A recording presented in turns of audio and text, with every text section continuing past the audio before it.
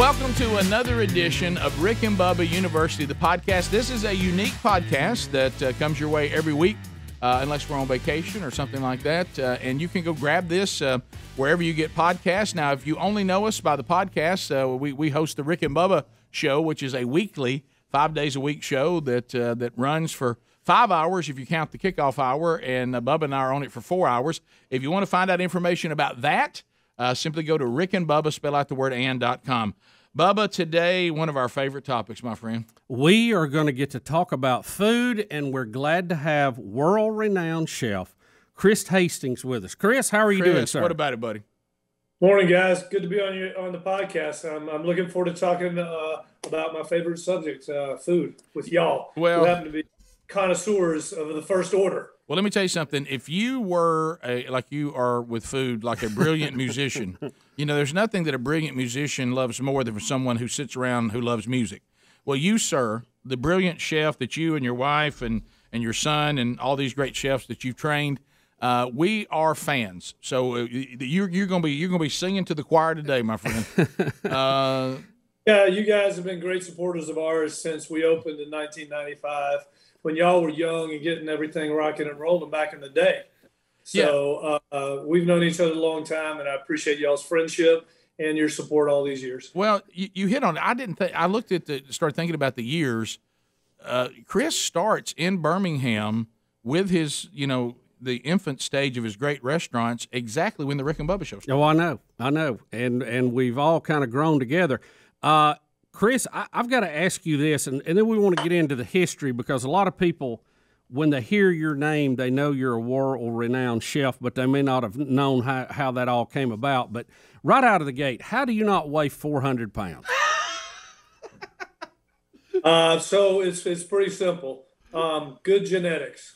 I mean, I got skinny people. I mean, my people don't break 180 pounds ever. I got a leg that's 180 pounds. Grown men do not get over 180 pounds in my family, no matter how little or how much they eat. We're skinny people, and it's just, my engine runs real high all the time. Well, Bubba mentioned it, so let's go back, because I've heard parts of this great story, and I will just tell you this, that you have been a great friend. There have been times that I tried not to abuse that. The ability to reach you, but tried is the key. Yeah, because I've tried, and Chris will say, but when my wife and I have a special occasion, I'm talking about 9 out of 10 times, or we have friends that are visiting, because we come from a city, Birmingham, Alabama, that is known for tremendous food, and Chris Hastings is right in the middle of that. We always want to go to one of Chris's restaurants. Our favorite is Hot and Hot Fish Club. Now, we love Oven Bird and other creations you put together. But Hot and Hot is where Sherry and I have spent so many special dates and anniversaries and big moments, and kids going off to college and parents, visiting and friends coming. We've taken missionaries there from all over the world. So and sometimes you have to call and say, hey, Chris, I'm trying to get a table and I can't get one. And you have been so good to us. But go back and how this all starts. You really are not originally from the state of Alabama. Take Bubba and I and the people listening on the journey of Chris Hastings deciding he wanted to be a chef. So I grew up in Charlotte, North Carolina. Mm-hmm. Was in high school, like most kids, looking for gas money and beer money. So I had a part-time job in a restaurant. I was bussing tables, washing dishes, occasionally being a prep cook. I had been there for my junior year in high school through my senior year in high school. And my senior year, my mother got cancer and died. And so I had been accepted to Appalachian State to go there for, typical 4-year college degree. But the chef in the kitchen or in the restaurant pulled me aside and he said, hey, you've done a pretty good job for us here, just doing part-time work in the kitchen. Would you be interested in, kind of coming full-time into the kitchen? Because I heard you were going to take a gap year since your mother died, and would you like to spend that gap year in the kitchen with me? and just pull up a cutting board next to me, and you and I'll cook and learn, and I'll teach you every day. I said, absolutely, I would love that. That would be exactly what I think I need from just a, working out life kind of moment, as well as, learning and, getting my mind away from the tragedy of my mother's death into, learning and being involved with this kind person who, was willing to help me in my time of need. And then it's kind of a God thing.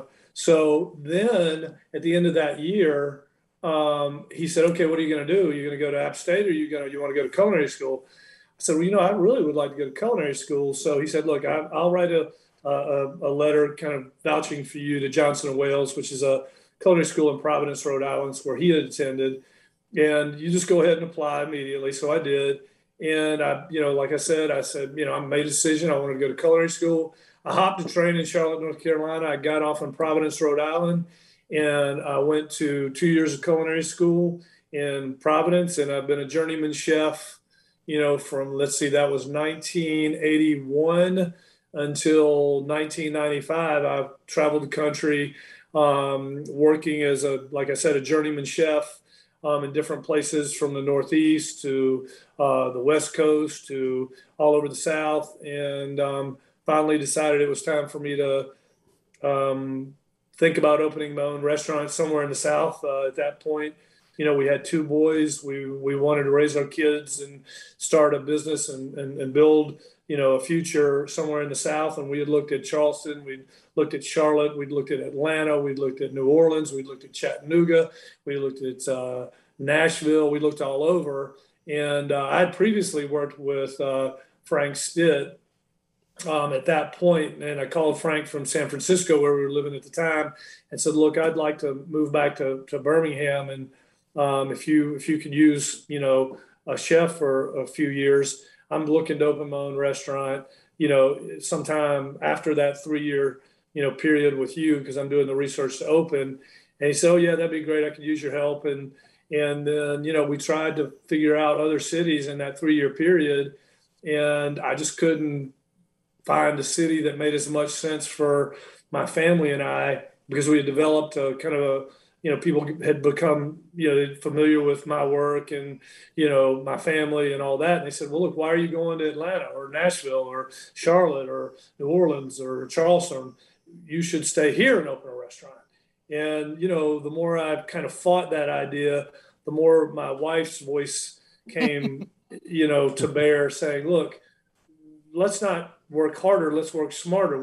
People love the work you do. We have professional relationships here, whether those are, banking, attorneys, accountants, access to, investment dollars. People would love to see another restaurant in Birmingham.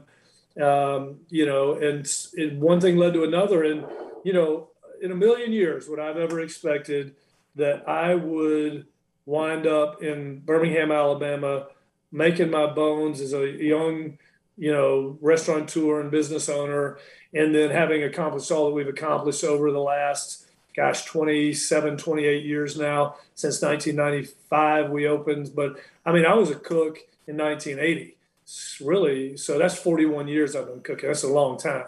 And so just in my lifetime, I'll tell you a funny story too. I was working at Ritz-Carlton in Buckhead when I was dating a girl who actually was from Dothan, but she was living in Atlanta at the time, and she had worked for Frank as a hostess the previous summer. And she said, look, I've got friends in Birmingham. Would you like to go to Birmingham and meet them? And we'll eat a great meal at this fantastic restaurant called Highlands Bar and Grill. I said, sure. I've never been to Alabama, much less Birmingham. And so I get to meet Frank and Francis, and they say, hey, are you looking for a job? And I said, well, I'm always looking for an opportunity. He said, well, we're looking for a sous chef. We need some help. And so Frank and I got to talking, and it came down to the time where, hey, we'd like to offer you a job. You need to make a decision. I'd come to a lunch meeting with them prepared to say, thank you very much, Frank. Thank you very much, Francis. I really appreciate the opportunity, but I think I'm going to stay in Atlanta working for the Ritz-Carlton in Buckhead. Well, I get to that meeting. We have a delightful lunch. We talk about all things that are important and fun. Of course, that's food and what we do. And then Frank says, okay, well, here's what we'd like to pay you. What is your decision? And I'm just telling you, this is how crazy life is. I was prepared to, at that very moment, say, no, thank you very much. But somebody put their hand on my shoulder, and they moved me over here, and yes came out of my mouth. And that changed the entire trajectory of my life, my career, my family, my future. It is to this day inextricable unless you really take stock in what happened there. And the truth of the matter is the man put his hand on my shoulder and said, son, don't say no. You're going to say yes today. Don't blow this. So when you said yes, you couldn't even believe you heard yourself say yes? That is exactly right. I said, what just happened to me? Yes came out of my mouth. What have I done? What have I done? I'm leaving Atlanta. I'm leaving the Ritz-Carlton. I'm in a leadership position inside the culinary structure.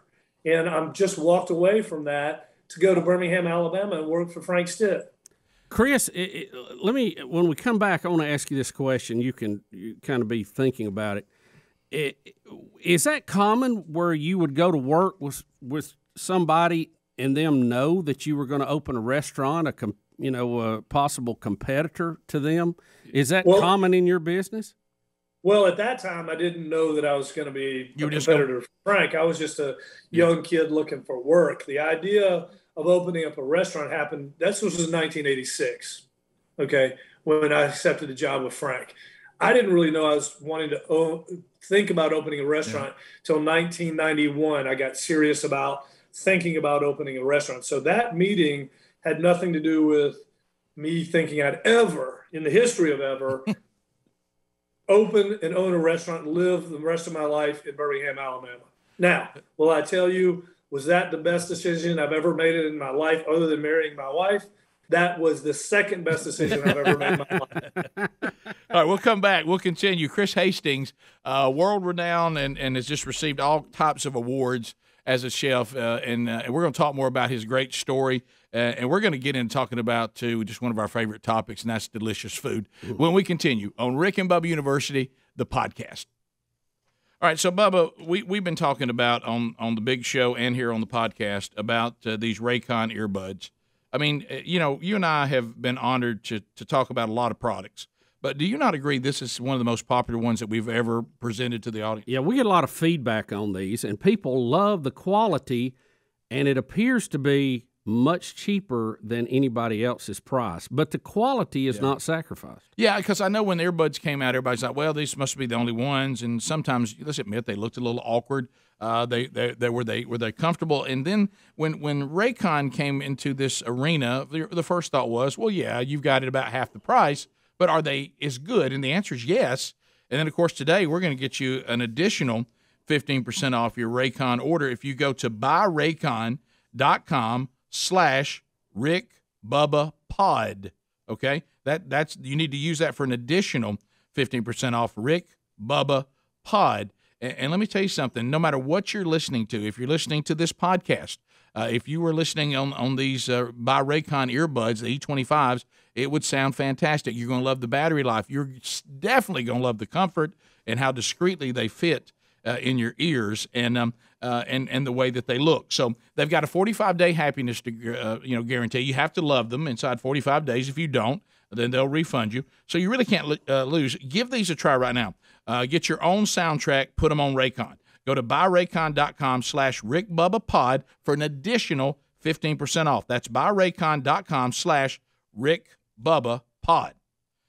All right, so we're spending time with Chris Hastings on this edition of Rick and Bubba University, the podcast. So, Chris, we were talking about your meeting with Frank Stitt. Now, Frank, of course, has gone on to receive, even recently, these monumental awards as a chef, as have you. But when you're talking to him in 1986 about this, when you're going to say no, and then we believe supernaturally you were told to say yes, at that time, did Frank have those kind of accolades? Did you know what you were getting into at that time? Like, was he already receiving the accolades, or was he himself not yet to the point that he is now?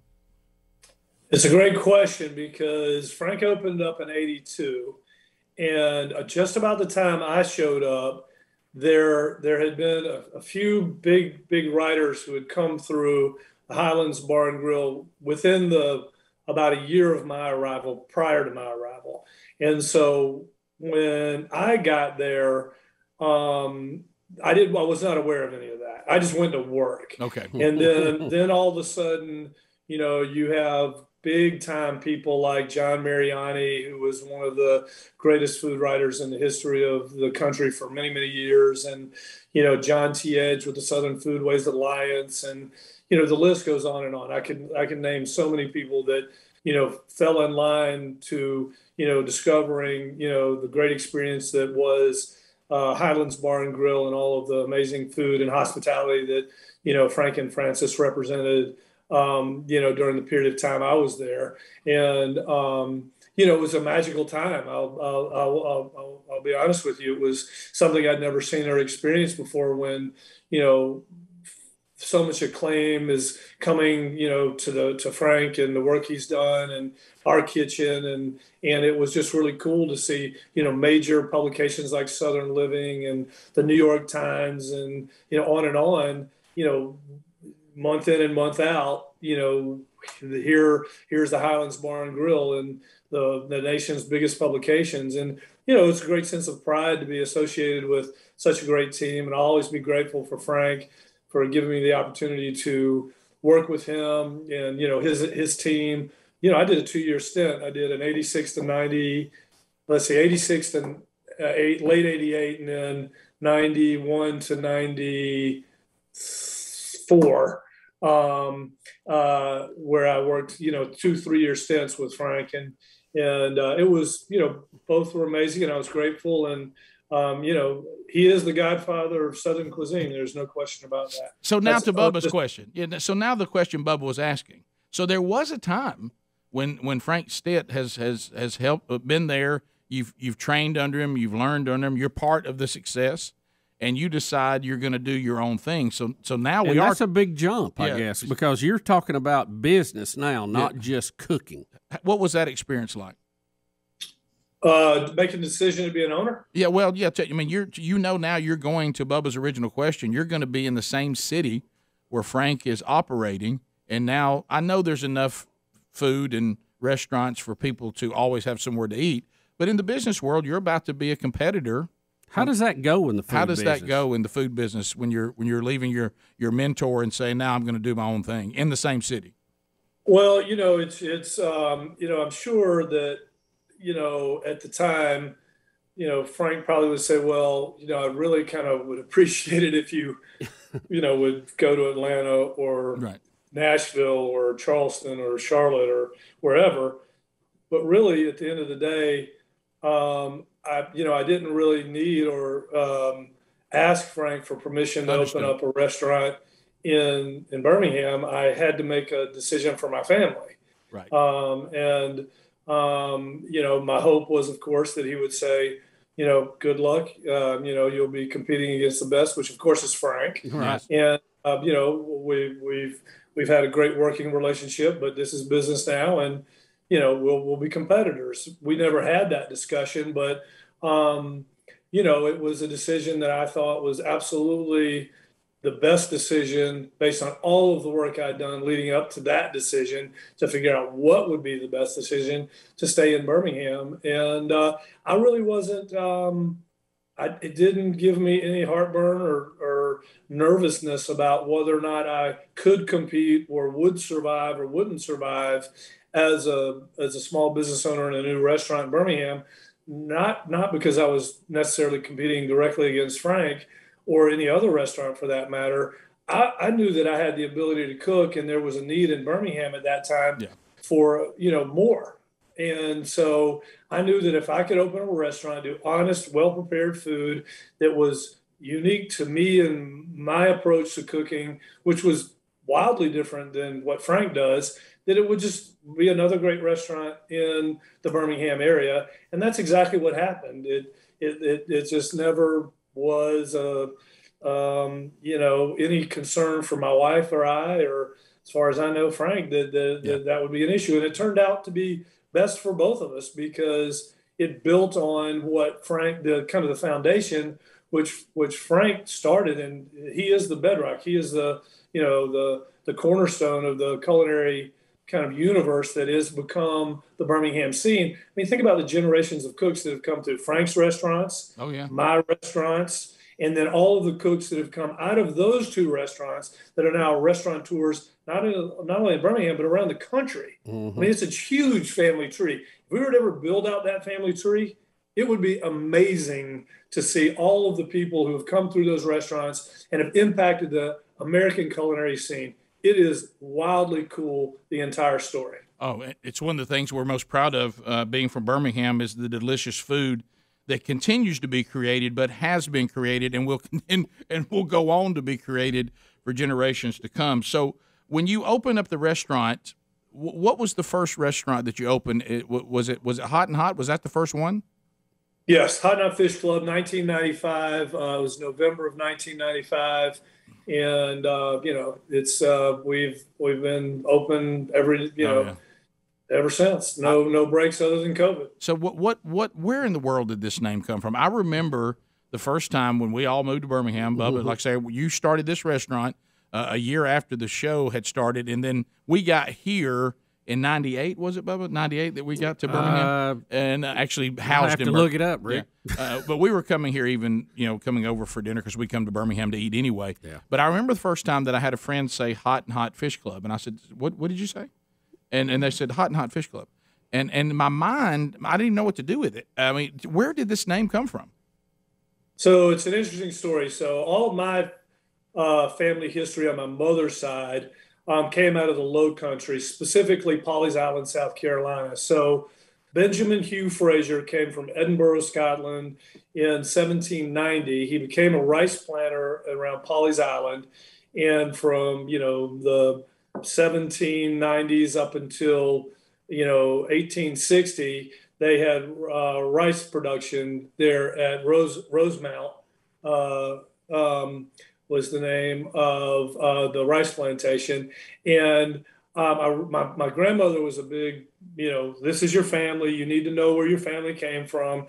She marked up all this. There's this book called The Rice Planters of Waccamaw County. And that's the county where a lot of the rice plantations were. And so all of my family history was there from 1790 up until, my grandmother, and she marked everybody's name. And so what I learned is I started reading that book, and back in those days, men's clubs were very prevalent. It didn't matter if it was a gaming club, a military club, a fishing club, a hunting club, whatever, men gathered in their groups. This particular group of men gathered because they were huge foodies, just like you guys. They wanted to kind of get away for each once a month from May until October. October until May, they would gather in once a month at a clubhouse where they would have these epic meals. And they wrote in their journals, in their diaries, about the value and the importance of gathering together, going through the front door of the clubhouse, closing that door behind them, leaving all of the worries and the trouble of the day on the other side of that door while they celebrated life with their dearest friends, and they broke bread together and they ate. Now, they wrote wildly about the value and the importance of that in all of their diaries. The theme was that I kept reading about was everybody wrote about the value and the importance of having a place where you could cross a threshold, shut the door behind you, leave trouble behind for a period of time, break bread, and celebrate life with to the exclusion of all else for that brief period of time. And so to me, that was very resonant. That made a lot of sense to me. So I said, all right, so if I could resurrect the philosophy and the spirit of that idea, where my wife and I create a restaurant where anybody could cross that threshold, to have dinner with us for some period of time, whether it's an hour or 4 hours. They can leave all their troubles on the other side of the door. They can be with the people they love. They can break bread, eat delicious food, and commune over, happiness and joy, not trouble and worry. That was the foundation of the restaurant. And we weren't afraid of using the original name, Hot and Hot Fish Club. Now, our investors said to us, like, whoa, Hot and Hot Fish Club? Like, that's ridiculous. You can't, that won't work. Nobody's going to remember. And I said, look, guys, don't. They said, well, why don't you call it Hastings Bistro? So I'm like, no, it's going to be the Hot and Hot Fish Club. Sorry, you can take your check back. That's the deal. Here's how it's going to work. It's going to be truncated. Nobody's going to call it Hot and Hot Fish Club forever. It's just going to be known as Hot and Hot. And that's it. It's just, so don't sweat it, guys. If you still want your check back, I'll give it to you, but your money's good. Trust me.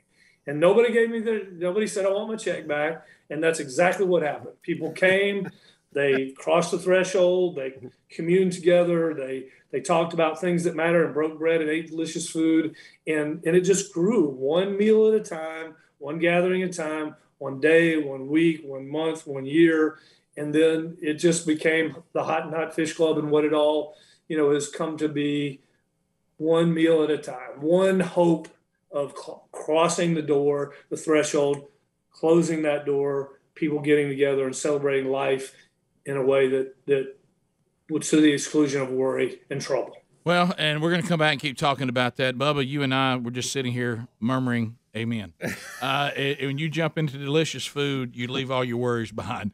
We'll come back. We'll talk more with Chris Hastings when this edition of Rick and Bubba University, the podcast, continues. Now, Bubba, another thing we need, and I'm already getting hungry because we're going to start talking about the specific food here in a minute, is another thing you got to have, though, you got to have comfortable underwear. I mean, we want a delicious meal, but you could have a great meal, but if you don't have great underwear, then really there's still something that's trying to take your mind away from immersing yourself in a great meal. Rick, when you talk about being comfortable, it starts with your underwear. It does. I mean, if your underwear is not right, nothing else is going to be in play. So let's point you to Tommy John. Tommy John, the newest and most advanced men's underwear yet, with a performance-grade dry-release fabric blend that is exclusive to Tommy John's. And boy, Tommy John's is good year-round. But if you're listening to this podcast or you're watching it, and it's still summertime, especially where we all live, we have great food, but we got humidity. And breathable underwear, it's the latest comfort innovation, and you can't get this with anybody else, no other brand. We wear them, we love them. It keeps you cool, it keeps you comfortable, keeps you dry. The Apollo underwear, which they have now, they're soft, they're supportive.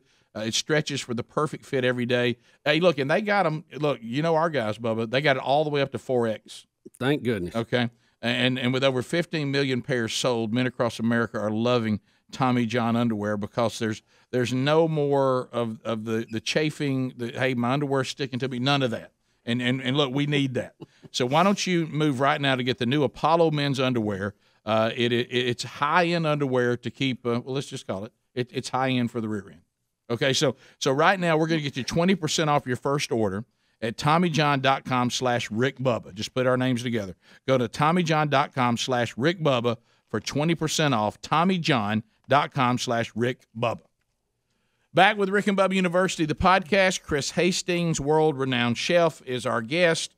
We got up to the point that now his first restaurant is open in Birmingham, Alabama, all under the premise of come inside these doors, leave your worries behind, sit down, let's talk, let's converse over delicious food. Chris, I've got to know, because I'm not much of a cook, and that lends itself to a couple of questions I wanted to ask you, but we see shows like Hell's Kitchen and all that. Is it really that rough back there?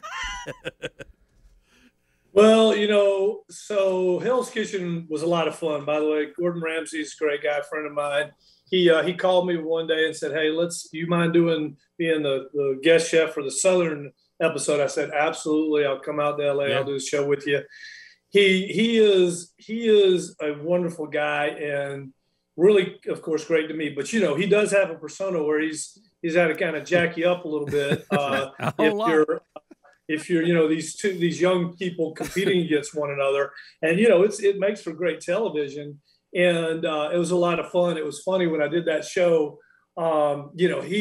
He was getting on guys left and right, and I was getting on guys left and right. And one of the guys that I teed up and said, what are you doing, man? That's just that your technique's terrible, your flavor's not you're not getting it done. You're letting your team down. So I kind of teed that guy up, on TV. And at the end of it, he got, he kind of was, his team lost. He was like, I don't even know who that guy thinks he is. He doesn't even have a Southern accent. I don't even think he's from the South.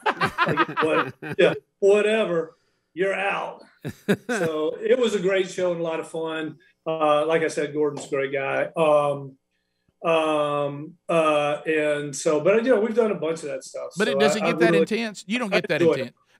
When you go to Hot and Hot Fish Club, for those who've never been there. Are you screaming at people in the back like that? That's what we want to know. I've never seen it because at Hot and Hot, especially the first location, where you were for many, many years, he's just recently gone to a little more square footage, and it's a beautiful location too.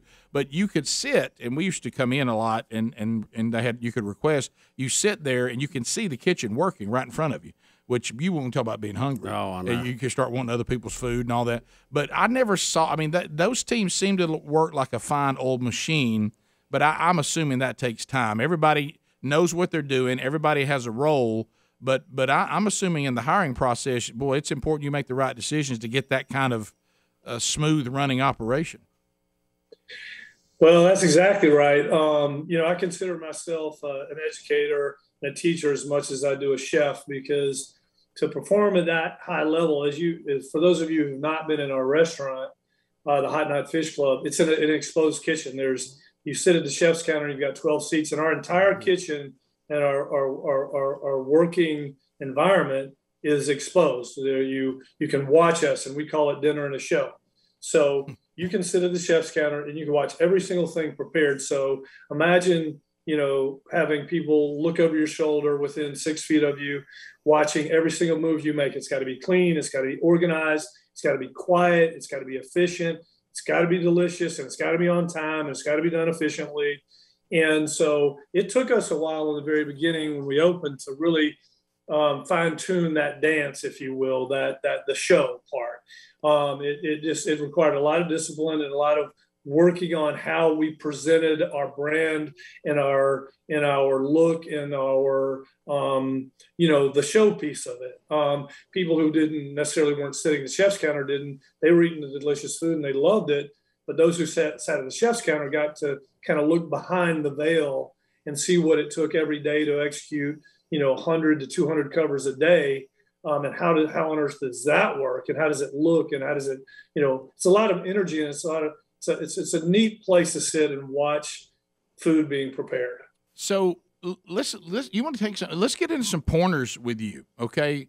You obviously create, your mind can't help but think of things. And if you've never dealt with the food where we live down south, Southern food is delicious. And you, of course, took the Southern, cuisine, and you. I don't want anybody to think it's not frou-frou. It really isn't. It's just these creative recipes. And I personally, I know you changed the menu up, throughout different times. Anytime I see quail on the menu, I always order it because Chris hunts. I mean, he's a hunter just like us, and he has a real obsession with turkey hunting, but so he hunts a lot. But the quail and stuff like that, how does your mind work? Do you shoot all the quail? Yeah, I mean, do you bag every one of them? But I mean, like when you start thinking about, okay, we all have had quail before, but in your mind, you're thinking about all these fish dishes, all this rabbit and quail, and the beef tenderloin and a steak. How does your mind work? Because I just from being around you, it doesn't seem like it. You say, I tell you what, just put some salt and pepper on it and put a potato beside it. You're looking to bring out these incredible flavors, but not every flavor goes together. How does that process work? Experimenting a lot? What do you do? All right, so it's a fantastic question. Thank you both for thinking that through, because it really is important. So let's first talk about the outdoors and my time as a child. I grew up in the outdoors hunting and fishing, and I lived seasonally because, you fished a certain period of time, you hunted a certain period of time, you camped, and you did all kinds of different things and cooked over open fires and all that. My life lived as a young person seasonally around hunting and fishing. So as I became a chef, I also began to realize that the products that I source, whether it was tomatoes, corn, field peas, okra, or persimmons and pumpkins and root vegetables, or certain types of fish, that were all seasonally available, I lived my life just like an outdoorsman in my kitchen. I lived seasonally. I accessed food seasonally. I only found the very best, whether it was soft shell crabs in the springtime or triple tail or when pompano are running up and down the shore of the Gulf Coast, or cobia are running in the spring. I'm thinking about those things. Or if I move into the summertime, I'm thinking tomatoes and corn and okra and field peas and all the things that are available through all of our all around the Southeast, and particularly the great state of Alabama is it's an agrarian state where people grow things, and so we have access to amazing tomatoes, corn, peaches. It goes on and on and on. And so if I do my job, I live seasonally, I think seasonally, I search out the very best, peach farmer, the very best tomato farmers, the very best pea farmers, the best, people who are, raising oysters or fishing. The pork. And I just, then I get those ingredients together, and I'll use the hot knot tomato salad as an example. That's kind of the iconic dish. So that dish was born out of my childhood. My mother was a great cook. My aunts were great cooks. Everybody was great cooks. And so I grew up around, homemade food. We had a big garden and, every day and all that. Succotash this time of year was what we were served almost at least 3 times a week. And it was always served over rice because we did rice because we came from rice culture. But it was hot we didn't have air conditioning in the house. It was not central there. It was an attic fan. It was just hot, humid, in North Carolina in the summertime. And I'd eat that succotash till, I couldn't eat another bite. But I didn't like a little bit of the slime, but I ate it anyway, of the okra. And it was just hot and heavy. So I just reinvented all of those components: okra, corn, tomatoes, field peas, onions, bacon. And then I created a room temperature salad that has become an iconic thing. So that's kind of the way I approach the creative process. I'll take the best ingredients I can find in the moment that it is, and it may be a moment. It only may be 3 weeks, or like shad roe. I can only get that 3 weeks a year, or strawberries in Alabama. I can only get those for about 6, maybe 8 weeks, and then they're gone. Well, then we move on to something else. But there's only the best, and then during that period of time, that's what we focus on. And then I just pull things from either my childhood or my travels or the different kitchens I've worked in throughout my career, and reading and traveling and all those different things. And we just try to be smart about the way we think and the way we cook. I know that was a long answer, and I apologize for that. No, that's but good. I hope it answers your question. I'm starving. All right, we're coming. I want to ask you about a couple of specific dishes when we come back on Rick and Bubba University, the podcast. All right, so let's talk about we're talking a little business here in the podcast too, and not just delicious food. Now, if you're like us and you are a small business owner, running that HR can kill you. I mean, you're just like, HR stuff can shut everything down. Wrongful termination suits, minimum wage requirements, labor regulations, and HR manager salaries are not cheap. Average of $70,000 a year. Now, if you're a small business, I mean, that can, if you're trying it for yourself, it eats up all your time. Then you got to find that kind of money to hire somebody, but not with Bambee. Bambee solves that problem. BAMBEE, created specifically for us, the small business owner. And you can have an HR manager for as little as $99 a month, crafting HR policy, maintaining compliance. You can change HR from your biggest liability now to your biggest strength. You have a dedicated HR manager available to you by phone, email, real-time chat. So go to Bambee.com/Rick and Bubba. Spell out the word and. Bambee, BAMBEE.com/Rick and Bubba right now to schedule your free HR audit. They'll do that for free with no obligation. They'll let you know. They'll tell you what they can do. You can do it month to month. There's no hidden fees. You can cancel anytime you want to. So right now, get your free audit. And they'll tell you exactly what they should do with your company. That's Bambee.com/Rick and Bubba. All right, so Chris Hastings is our guest. He's an award-winning chef. He comes out of, he doesn't come from there. He comes from the Carolinas, but he has been running a restaurant in Birmingham. And if you're ever in our part of the world, Hot and Hot Fish Club and Oven Bird, and just great places to eat. So we're talking about how your mind works with these incredible dishes. But I know. I'm just sitting here drooling almost. Chris, can you just have a hamburger and enjoy it, or are you always thinking, hey, how can I make that better? All right, Bubba. So here's how it works. Number one, I don't shoot all the quail. I wish I could, but you can't do that. But back in the day, I would have been a market hunter for restaurants. But that was a long time ago. But to answer your question about what do I eat, right? Yeah. Can you just enjoy a hamburger? When I'm at home or when I'm, going out to eat or I'm on vacation, I'm an omnivore. I love a great hamburger. I love great barbecue. I love joints. I love little tiny places. Like, perfect example, one of my favorite restaurants in Birmingham is Eagles out near the Findlay Avenue Farmers Market. It is the best soul food restaurant in all of the state of Alabama. Did you say Eagles? I go there and I get neck bones and I'll get oxtails and I'll get collard greens and cornbread, and you will lose your mind eating at Eagles. They are the finest soul food restaurant on the planet as far as I'm concerned. And I love finding places like that all over. Now, of course, I also would love to sit down to a 24-course tasting menu at, the French Laundry in Yountville, California with Thomas Keller. But I'm going to do that like once every 5 years. But I'm going to eat all the time wherever I go. And I'm always looking for, wherever I am, that place that's really iconic and cool. And when I cook at home, I cook real simply.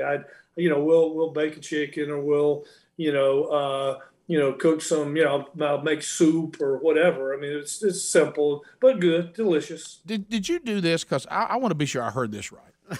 So, by the way, Bubba, if you don't eat his world famous tomato salad, because I know you like tomatoes, I know. He stacks that thing and he puts bacon in every level, and then he puts black eyed peas on it. But anyway, so it's a game changer. But you did a dessert for a period of time that was like you said, the strawberries only come around. You only have them for a short period of time. You did like a strawberry shortcake with a biscuit. But now this is what I heard. I want to be sure I heard it right. That the delicious kind of honey drizzle syrupy stuff on it was from honeysuckles, and was that accurate? And how many honeysuckles do you have to bring in? What if you have a mob that night that wants it? I mean, all it has is just a little bitty drop. How many honeysuckles did y'all go find to come up with that? I can tell you, my staff hates me in the month of May.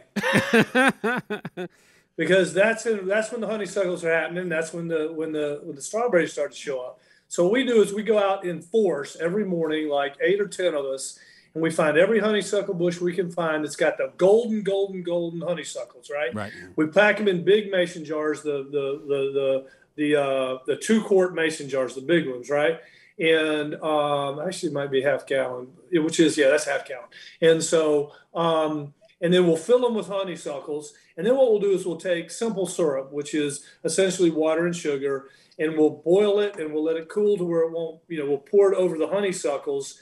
And so what we're doing is actually we're extracting that honeysuckle flavor and infusing the sugar water so it tastes exactly like the nectar. So we multiply the nectar, and it's like, so when I have people taste it and then I say, okay, I want you to try this. This is something that I think is going to freak you out. And they say, well, what is it? I said, I'm not going to tell you. Right. I want you to taste it.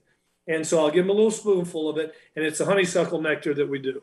And they'll put it in their mouth, and they'll go, oh, my God, that is honeysuckle. I just got transformed to this little honeysuckle bush in my backyard when I was a 4th grade, and all my boys and I were hanging around eating honeysuckles and just loving life.